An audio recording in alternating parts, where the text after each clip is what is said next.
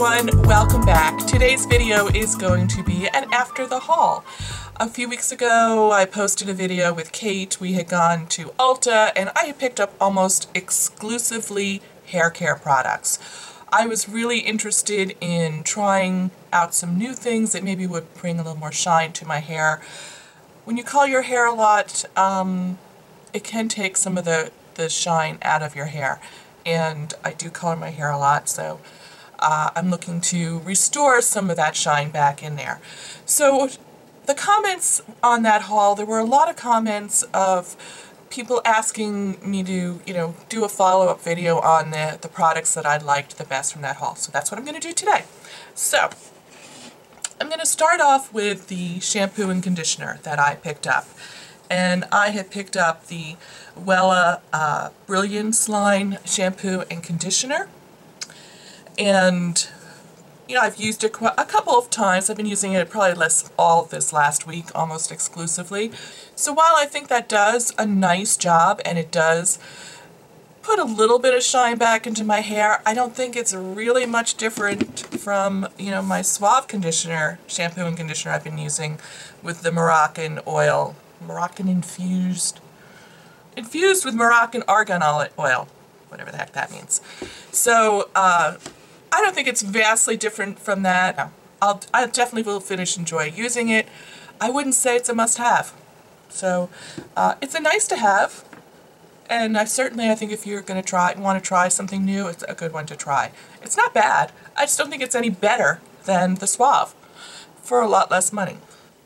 So the next thing I'm going to talk to you about is the Bedhead Dumb Blonde Toning Protection Spray. It's this violet colored spray.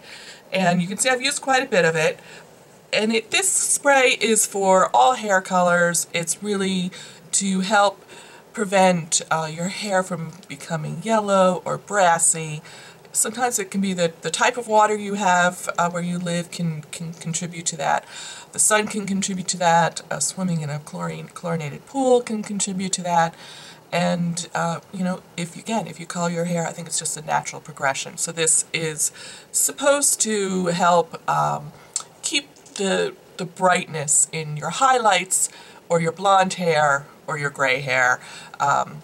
It really will work with any color hair except for probably really dark hair. I like this. I had to say I really like it. I like the application. It's super easy. You just spritz it on after you come out of the shower and you're done. And I was worried that it might leave like violet coloring on my robe or my towels, and it doesn't. It's a fine enough mist and you don't use a super ton of it. So I really do like it. Do I think it's keeping my color brighter? I'm probably 4 weeks into this color and I think it's helped a little bit. Is it miraculous? No. But when you're spending a lot of money on coloring your hair, every little bit counts, and I like it and will probably repurchase this when I run out. I think it does a really, really nice job. And you don't have to worry, they do have these violet colored shampoos and conditioners, and some of them are so strong that they can leave, a little violet tinge to your skin. So this does not do that. So I do like that. Ease of convenience.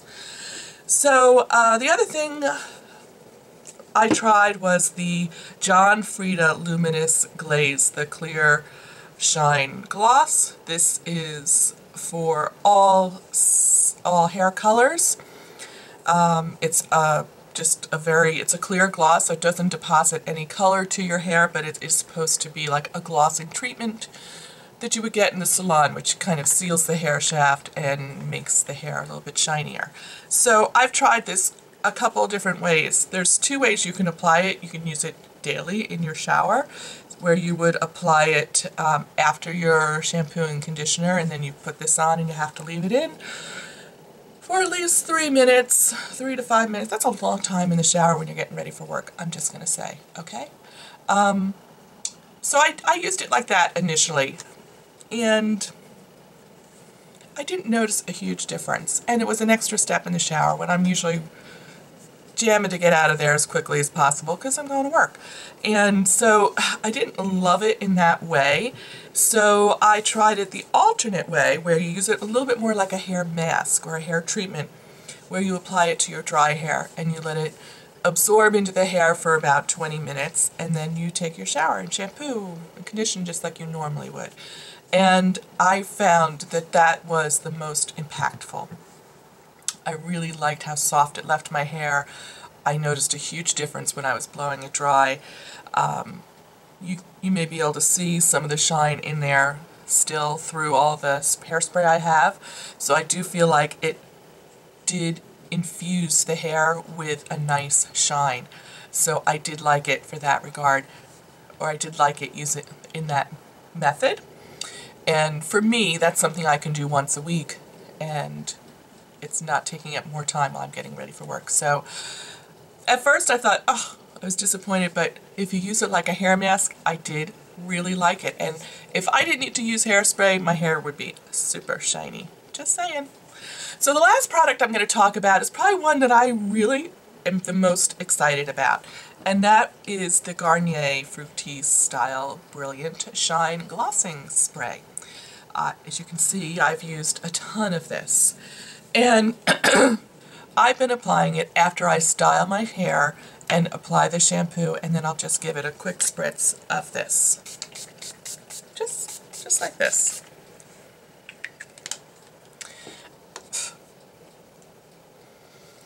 And I really feel like this helps give a little bit of extra shine to my hair after I've used the hairspray. I find the hairspray is very dulling, but I can't live without it. I absolutely have to use it. So I do like this a whole lot. I really like this a whole lot because I just feel like it